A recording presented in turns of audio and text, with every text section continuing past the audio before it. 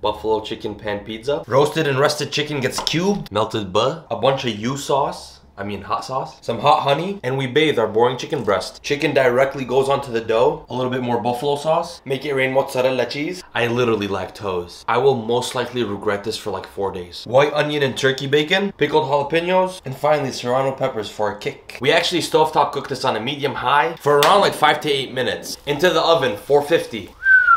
Finish with Parmesan cheese, ranch or blue cheese, whatever you prefer, and greens to make it healthy. We have horrible news. Bottom of the pan was way too hot. The dough would have turned out perfect, but it simply burned. Time, effort, research, money spent, and sometimes in life it just doesn't go your way. Obviously, I did not plan it to go like this. I don't post anything that is unedible, and this needs more work. Therefore, I will show you my wins as much as I show you my failures. Nothing goes to waste, and as always, now bismillah.